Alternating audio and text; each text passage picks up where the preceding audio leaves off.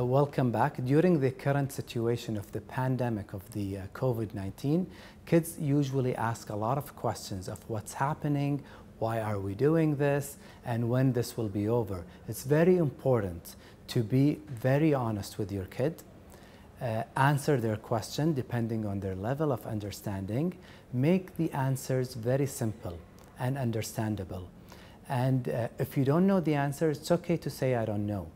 And always praise their good behavior and tell them that prevention is better than cure. So if we follow the advice by our government, then we will lead a healthy life and we will get through this all together.